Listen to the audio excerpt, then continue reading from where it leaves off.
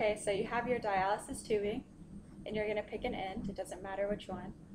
And you're going to get about that much of the end. And you're going to start twisting it almost to the very top. Then you're going to fold the end over, and your lab partner is going to tie around the end. It's important to tie multiple times in order to get it tight.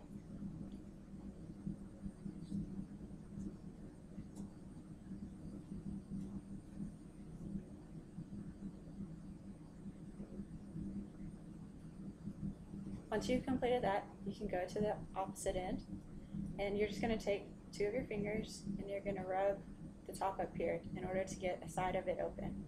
Once you do that, your lap partner is going to go in the fold and put the pipette.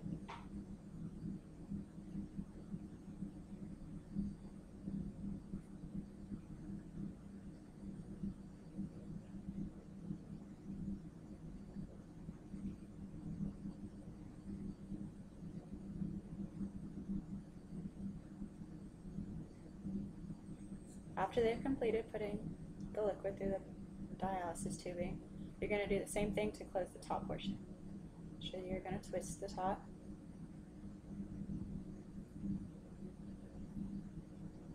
and then you're going to fold it over again. And your lab partner is going to do the same thing with the string.